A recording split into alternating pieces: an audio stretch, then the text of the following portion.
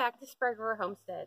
Today we're going to talk a little bit about rabbit molt and what you can do to help a rabbit that's having a particularly hard molt get through it. So if you've raised rabbits for any length of time, then you probably know that rabbits go through a molt twice a year, usually in the spring and then in the fall. The exact timing of these molts is going to vary a bit depending on where what your climate is and where you live.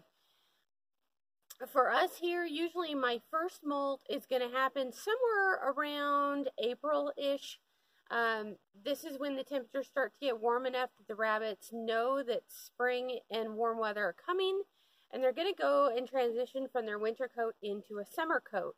The second time this is going to happen here is going to happen around August, September. The low temperatures at night is going to trigger to the rabbits that they need to go ahead and let go of their summer coat and start transitioning to that thicker, more dense winter coat. When your rabbits go into a molt, you're going to be looking at about a 6-week window from the time that they start the molt to the time they are completely finished and that new coat of fur has come all the way in. Some breeds it's going to take a little less time, some breeds a little more time, but generally 6 weeks seems to be about the number that we see. So to help me talk about the molt today, we're going to use Mr. Bruno. He is our 6.5, almost 6.5-year-old American buck. And Bruno is, sad to say, a really hard molter. So when your rabbit starts to go into a molt, what you're going to see is going to vary wildly by rabbit and how quickly your temperatures are changing. A lot of times what you're going to see first is just a little bit of hair around the cage where it's obviously starting to shed. You may start to see patches of really bald, short hair. You may even see bald spots. I've had that happen a time or two. But the big thing that you're going to notice is when you run your hands over your rabbit, and you probably can't see that on camera, they're more or less going to explode. There's just going to be hair everywhere, or you're going to even get that tufts of fur starting to come out. So you're going to get this twice a year.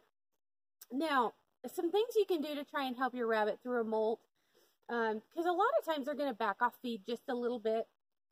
The first thing I like to do, especially with somebody like Bruno, and you can kind of see he's got this little molting ruffle here on the bottom. Now he's been going through molt already for 3 or 4 weeks, so he is most of the way through. This fur in the front is actually about done. You can kind of see.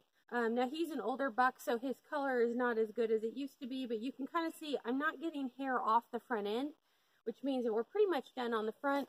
This is usually the last bit on a rabbit as far as where they're going to molt. Now, the best thing to do is just to brush them out to help with the molt.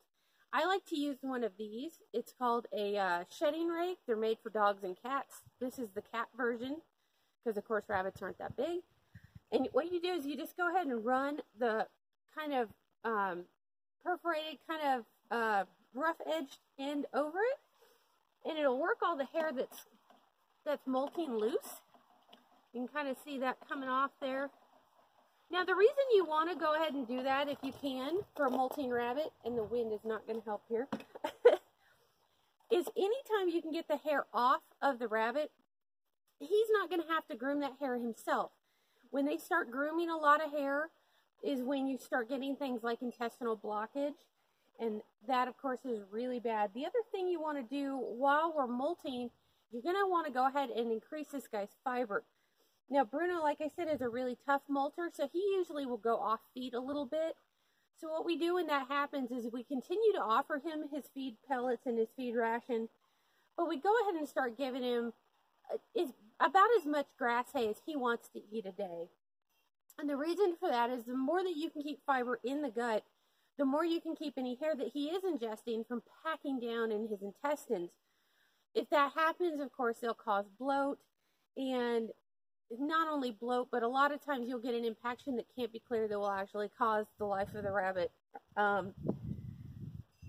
Americans in particular tend to be pretty heavy molters. Some of your New Zealands, my Champagne d'Argents are also big heavy molters. Anybody that's classified as a true fur breed that tends to have a more dense pelt will oftentimes end up with molt issues. Other things to keep in mind when your rabbits are molting: one, make sure absolutely they have as much water as they can get. especially if you've upped their hay. Of course, hay being a dry feed, they're going to go through more water. The other thing you're going to want to do is pay pretty close attention to their cage. This is the time that you're going to get a lot of fur buildup on your cages if you're not diligent about getting it cleaned up. And what you might not consider with the fur buildup is every time you get a lot of buildup of fur, this is now a breeding ground, not only for bacteria, but things like ear mites and fur mites. So if you don't want a problem down the road, make sure that you're getting those cages nice and clean. Okay, so that's the main stuff that you're going to worry about during a molt. Like I said, make sure 1, lots of water, 2, lots of fiber, 3, go ahead and give those buns a little help with a brush, some grooming, whatever you want to do to make sure that you're getting that fur off to help avoid impaction. And then like anything else, just keep them comfortable.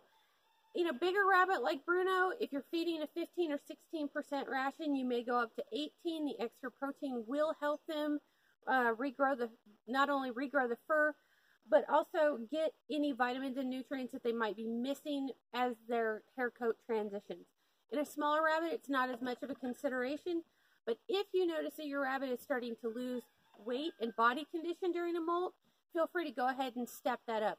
If you don't want to buy a separate ration, you can get around it by adding a tablespoon of calf manna to their feed at least once a day per 10 pounds of rabbit, or a teaspoon of black oil sunflower seeds, something like that that's real heavy in the protein that you can go ahead and step up.